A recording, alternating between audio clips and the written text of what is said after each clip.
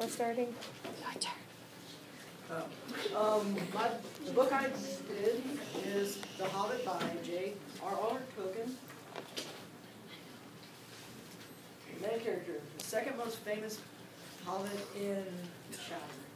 Protagonist of the book, Bilbo Baggins. He goes on an adventure with 12 other dwarves and a wizard. Gandalf, the wizard that Bilbo goes on an adventure with. Thorin, the grandson of Thor, and supposed to be heir of the dwarven king under the mountain. The other 11 dwarves, such as Balin, Nori, and Orin. Gollum, the creepy little creature that lives under the mountain. Elrond, the elven king of Rivendell.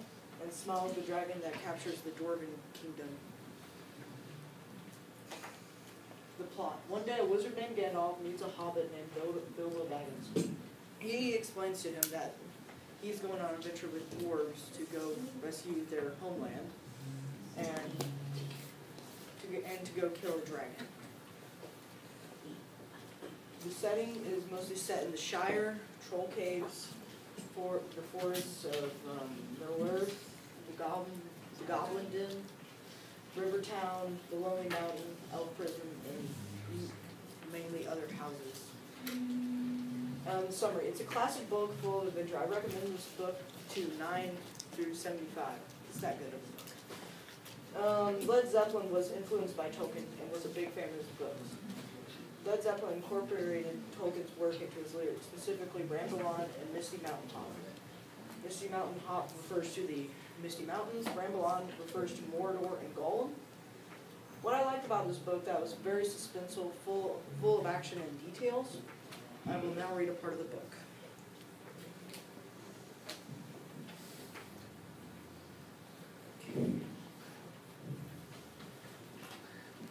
Gandalf was astonished as any of them, but probably more pleased than all of the others. He called to Balin and told him what he thought of the lookout man who let people ride into them like that without warning. It was a fact that Bilbo's reputation went up a great deal.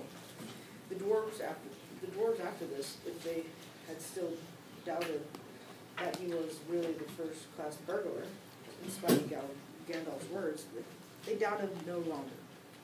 Balin was most pleased of all, but anyone said it was, Old English.